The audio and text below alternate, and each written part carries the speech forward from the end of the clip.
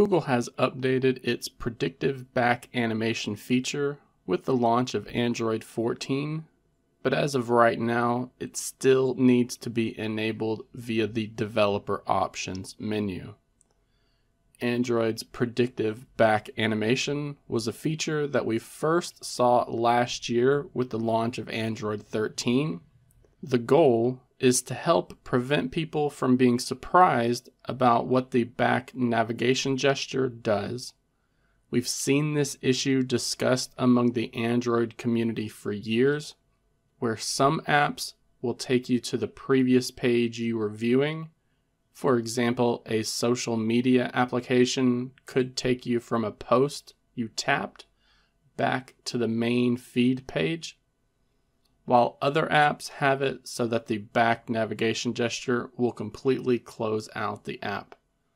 There are other surprises with the back button on Android, and that is what Google is trying to solve with the Predictive Back Animation feature. We can enable this by first enabling the Developer Mode feature on your device. The steps involved in revealing the hidden Developer Options menu will be different depending on which OEM makes your phone, so I'll link to a few methods down in the video description below.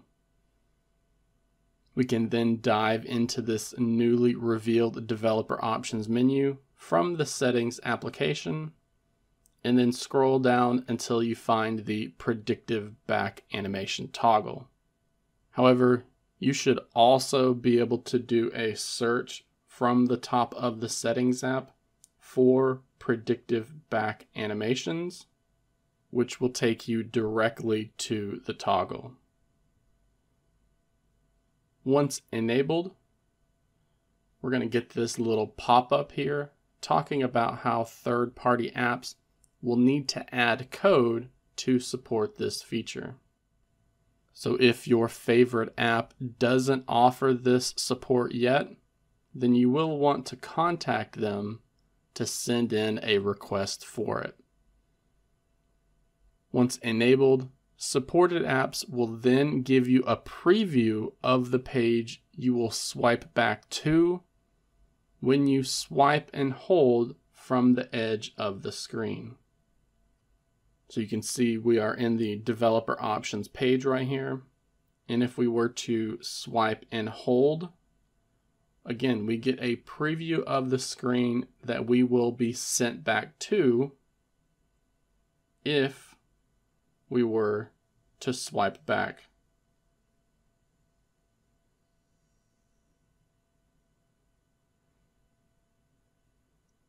Now it doesn't matter which side of the screen you swipe from.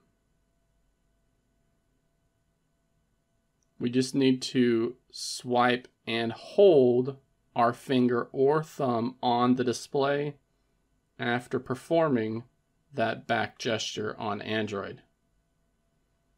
You can see with the Settings app, when we activate this new predictive animation, we get the preview of the screen we will go back to.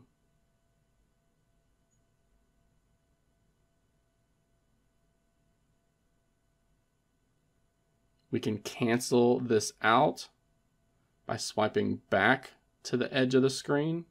If we don't like where we're going to be taken to, we can just swipe our finger back to the edge, and we're going to stay at the screen we were at to begin with. It's not until we let go on the screen that you can see the back gesture is actually taken. I do like this new feature that Google has been working on, as it can solve a lot of confusion when navigating through apps.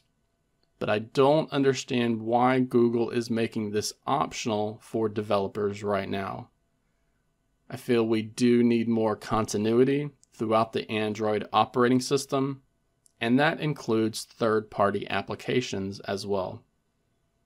So having this feature work with some apps and not others seems like a poor choice in my opinion. But with this feature still being hidden in the developer options menu, maybe that is a sign that it will become mandatory when the feature is finalized and included as an option without having to enable developer mode first.